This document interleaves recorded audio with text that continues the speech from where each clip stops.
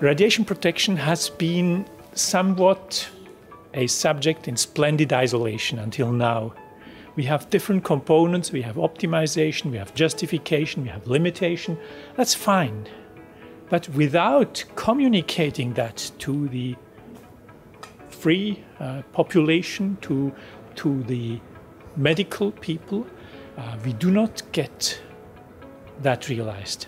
And so I think it's very important having this campaign in order to activate people, to get them aware of radiation protection needs.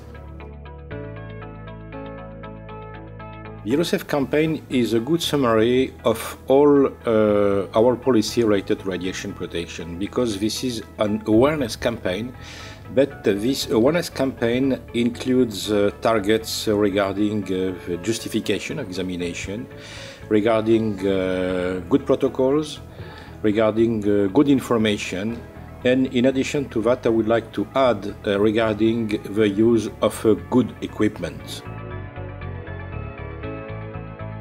I think it's time for Europe to create a new paradigm that I will call to create a patient safety culture.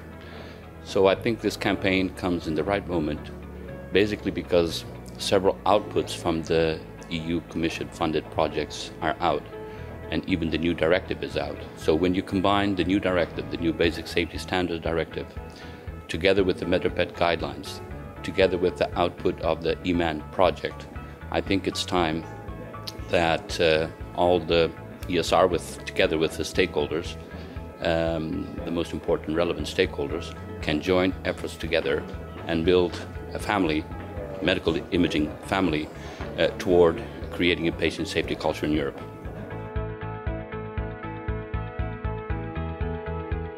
This initiative is necessary, but also is very timely, because we are now facing worldwide a challenge to deal with the potential risks of radiation in healthcare without compromising the benefits. And this is the reason why I think that it's very appropriate that this initiative is taken by the professionals, the radiologists.